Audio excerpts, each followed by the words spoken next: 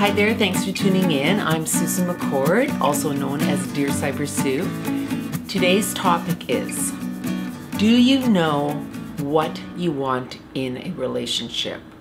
Are you clear about what you want? This seems like a very basic question, but there's a lot of loaded conversation that goes with this. And the reason for that is so many people will tell me they know what they don't want, but they're not clear on what they do want. They don't actually put that out there first and foremost. They're telling me all the things that they don't want in a relationship. Well, I don't know about you, but I try to put out more of a positive outlook first as opposed to the negative side. I know it's good to know what you don't want as well, but if that's what you're putting out there all the time, that's kind of what you're getting back because you're focusing on what you don't want. And I know there's so many things out there right now with this law of attraction and thoughts become things and all that, but it really does work. And even if you don't believe in it and you're having troubles finding somebody to be in a relationship with, it might be time to sort of give it a shot here. Because if you are thinking about things that haven't worked for you and that's sort of in the forefront of your mind, you're constantly thinking about that. And so what happens is when you meet somebody or you're out, say you're out with a group of friends and you're looking around and you go, oh yeah, well, that'll just happen to me this time again like it did last time. So you're putting out those thoughts that are sort of a repetitive pattern from your past. And the trouble with this is you're not moving forward. You're staying stuck in a place that isn't working for you. So this is really the time right now. If you're serious about being in a relationship, it is time to sort of sit down and think about what it is you clearly want in a partner. What's important to you? What 5 things would be on the top of your list that you would want in somebody that you're going to fall in love with? Once you know what it is that's important to you, you can start to visualize that a little bit more. You can go out and sort of see if these traits are in people you're talking to.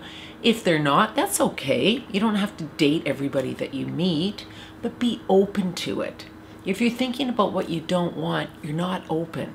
You're shut down.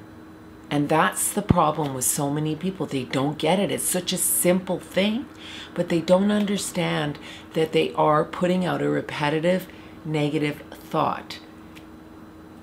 And unfortunately, that's what you get back because you basically inside you've got this thing that says, I'm never going to meet somebody. It's not going to happen. They're all the same. I'm not going to have this love-filled partnership that I truly want because of something that maybe happened to you before. You got to lose that dialogue. Seriously, lose it. Everybody you meet is different. Every situation that you have with somebody, with a partner, is different. If you're repeating the same thing over and over again, well, that's another thing to look at because that's not working. Otherwise, you wouldn't be keep going from one to the next to the next. You'd have a different scenario each time because you're learning. You're moving up the ladder, so to speak. You're evolving. You're learning from what didn't work and finding things from that relationship that were good, and you're taking them into the next relationship, but there's more substance coming because you now know what it is that you want. So the fact that you came to this video today shows me that you are thinking about being in a committed relationship and you're trying to figure out why it's not happening for you. So it's time to focus. It's time to look back at your past relationships, what worked, what didn't work, and what is super important to you now. Because we all change with what we want over the years. Some things that were important to us when we were 20 maybe aren't as important to us now when we're 30 or we're 40. You want to have a clear picture of what is super important to you that is sort of a make or break situation to be within your partnership. Something that's really important for you that's going to make everything flow throughout the years together. It's super important that you have compatibility with your partner. It's not just about having a lustful attraction. You've got to have all the bells and whistles to go, because otherwise you're going to repeat a pattern of what hasn't worked. You know, a lot of people spend so much time with Mr. and Mrs. right now, and they figure, well, it's better to be in this kind of a relationship than in something that I really want to be in because I can't find it. So I'll settle for this. And so many people are doing that, especially right now with the world being as it is.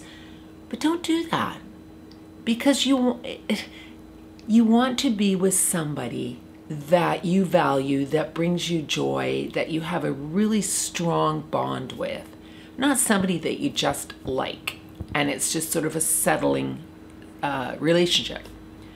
You deserve to have a really full partnership with somebody, and so do they. So when we end up with Mr. and Mrs. right now, we shortchange ourselves, we shortchange them, because maybe they feel differently and think you are more involved with them than they know. So this is something that it's really important to try to figure out so that you don't spend so much time becoming a little bit more jaded each time something doesn't work out, or getting angry or grieving over the same thing all the time, and then starting to feel like, you know, is there any hope? And take on that feeling of being rejected and hurt. Look at who you're allowing in.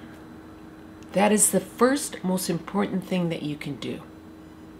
Once you see what you're doing and see if there's a pattern, maybe there isn't. Maybe you're going from one situation to a completely different situation. And that's okay, as long as you're clear about what it is you're looking for. That is the key to finding your person, your partner you want to spend your life with, is understanding what's important to you and if it blends together as a couple.